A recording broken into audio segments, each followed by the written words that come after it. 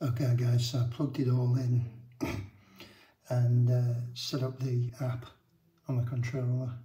Never used one of these before, and this is the first update it does, first firmware update. So basically it adds most of the features to it. It's big, it's 190 megabytes, so count on this taking probably about 10 minutes, a good 10 minutes to install. It's probably been going 5 minutes or so, and it says it's at 66%.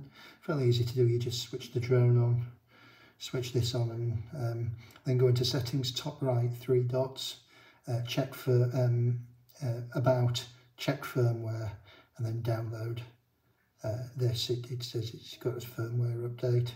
So it won't even let you fly without doing this. So you've got to do this first, and of course you've got to charge the controller up and the drone up before you do this.